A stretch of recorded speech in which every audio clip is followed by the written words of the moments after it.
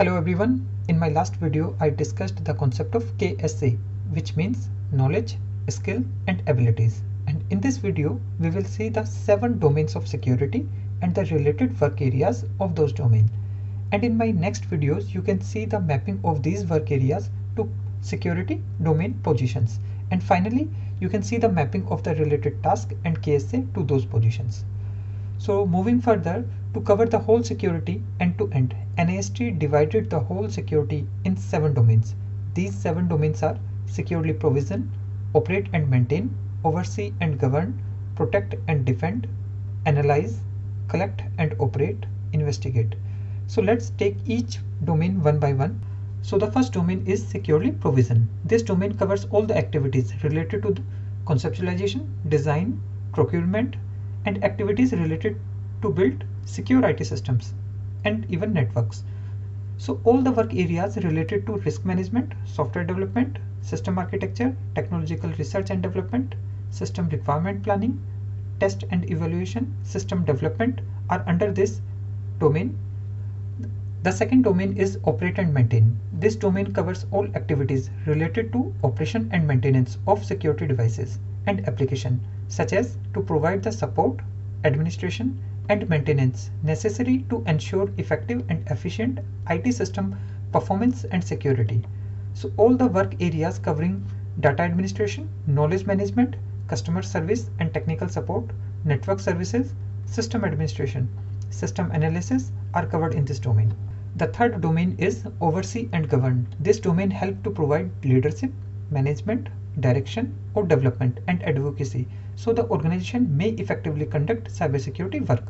And the work areas under this domain are to provide legal advice and advocacy, all the training, education and awareness, cybersecurity management, strategic planning and policy, executive cyber leadership, and any work which is related to program, project management and acquisition are also under this domain.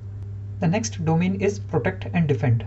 This domain helps to identify, analyze and mitigate threats to IT systems and networks, and all the work related to cyber defense analysis, cyber defense infrastructure support, incident response, vulnerability assessment and management comes under this domain.